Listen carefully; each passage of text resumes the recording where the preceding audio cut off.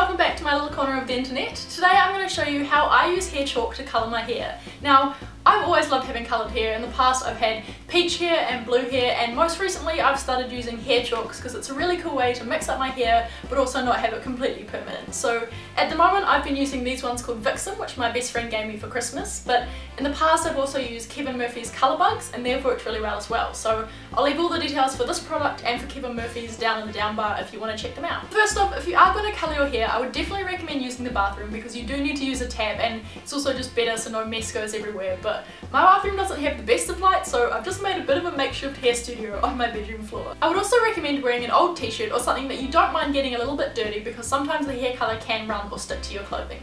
So first things first, if you're going to use hair chalk, it works much better if you have damp hair when you're applying it. As I mentioned, I'm using Vixen Hair Graffiti hair chalk, and I've used them before, so the packet's a little bit dirty, but they come in a whole bunch of colours like this, and I'm pretty sure they also have a fluorescent colour pack, so if you want fluoro hair you can do that as well. So now I'm going to use a green, a blue and a purple because I've used these three colours before when I've hair chalked my hair and it looked really nice, so I'm going to do that again. The next stage is pretty easy. All you need to do is apply the hair chalk to your hair. So choose your colour, which I've got the blue to start off with, run under the tap so it gets some water on it, and then just apply it to your hair.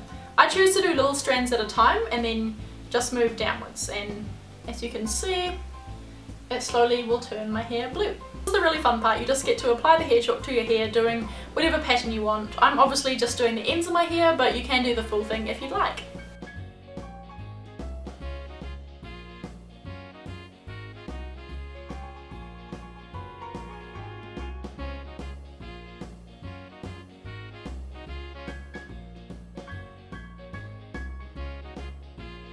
Okay, so once you're happy with the amount of chalk that's in your hair, the next stage is to dry it. Now, I personally use a hairdryer, but they do recommend you can also use a hair straightener.